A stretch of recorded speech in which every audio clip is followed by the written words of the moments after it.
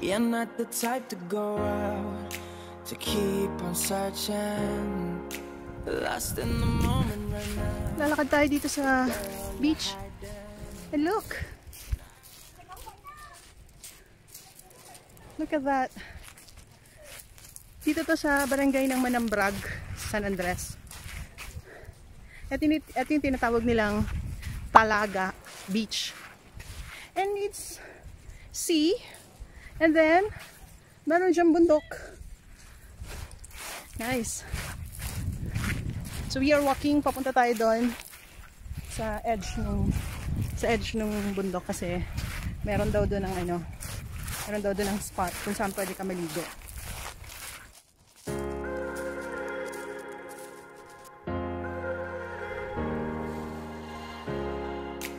You're not the type to go out, to keep on searching, lost in the moment right now. But girl, you're hiding, and I have been looking so long. I know you feel it. What are we waiting for? And nothing, no, can take away this feeling. Nothing, no, can take away this feeling.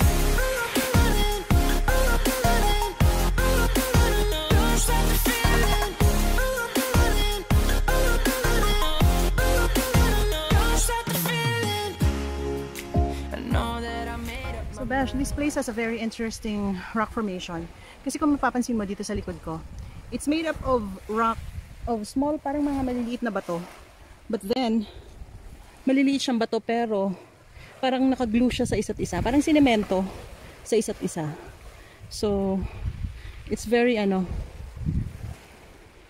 magaspang siya. Pero maliliit siyang bato na parang nag-glue sa isa't isa. Take away this feeling.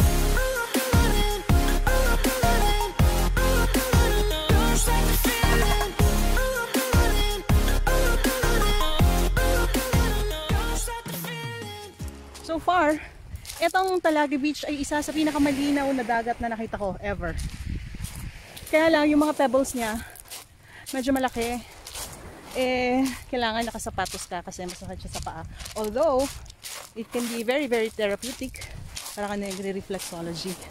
So hindi kami magtatagal dito kasi may isa pa kaming pupuntahan na place other than etong Talaga Beach. But dito rin yan sa Barangay Manambrag. Shoutout nga pala kay Kapitan.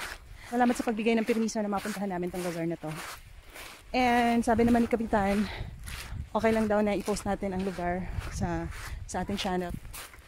So let's go doon sa isa pa nating location. I've been pushed for one last time. No more falls and no more climb. I don't want to be the shadow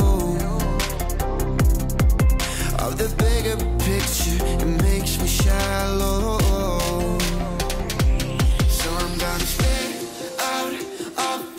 Night shine against the night sky, fight back and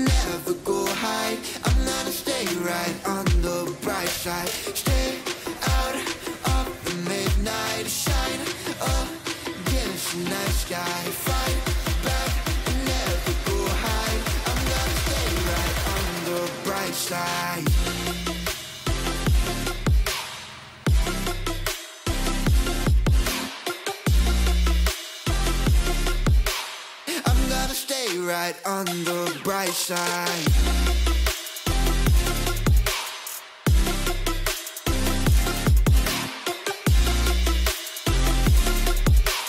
I'm gonna stay right on the bright side. Stay out of the midnight shine against the night sky. Fight back and never go hide. I'm gonna stay right on the bright side.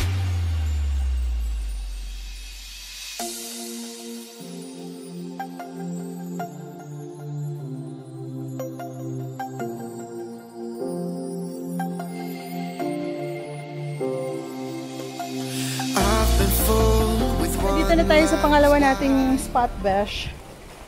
And kakaiba din ng parang ang surreal ng mga ano dito. Sorry, naka-helmet ako. Hindi ko na naiiwan dun sa ano, motor. Yung mga rock formations dito, kakaiba.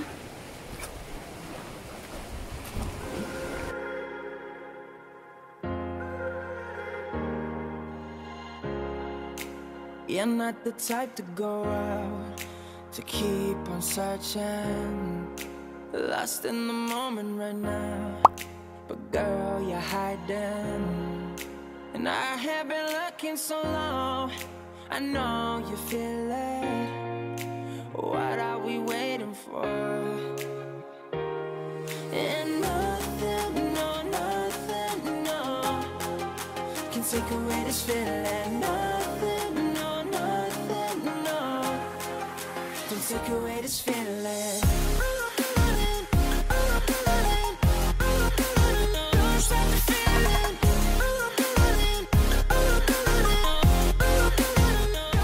So yan na, besh, kasama natin si Pavi.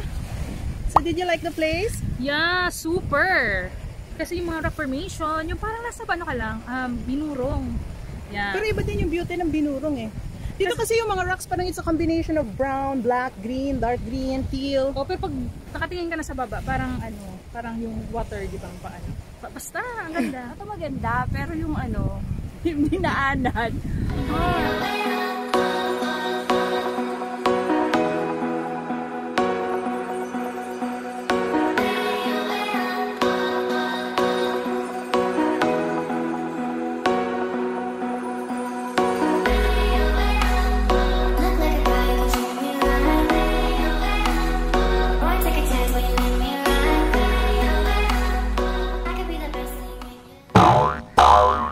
Besh, uhaw is real.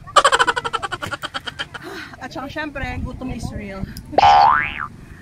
But nevertheless, napakaganda ng lugar. 1.5 hour travel from Tira to Barangay Manambrag. Dito yan sa San Andres. Pero yun ay pag kayo ay nakamotor. So Besh, dumaan tayo dito sa Barihay Bridge. Yan, kita nyo naman. Barihay Bridge, and papunta tayo sa baba kasi meron ditong Barihay Falls. So let's go! So, dito sa ilalim ng bridge, meron ditong hagdan. Kaya pwede ka bumaba. Ito yung mga pipes nung ano, yung mga galing dun sa ano. Nandito na tayo sa ilalim ng bridge. As you can see. Dahan-dahan. Kasi baka madulas tayo. So yan, dito tayo sa ilalim ng tulay. Ayun na yung tulay, besh. So, tingnan natin yung falls.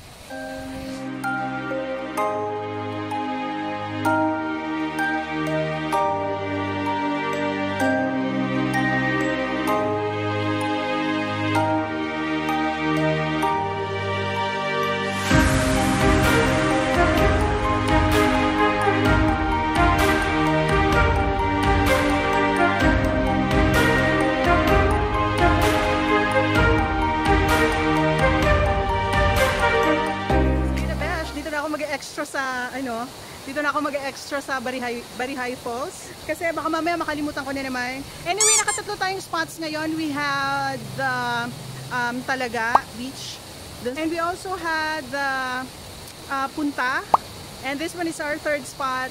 So this one is Barihay Falls. Yes, ito ay nandito lang sa mismong kalsada kasi andito nga yung tulay. At ayun si Ate Lar. Si si Atilar. Wala yung tingin. So yun, that's it for now. Mula sa inyong lakotserang taga-Isla. Smile, sparkle, and shine. Bye!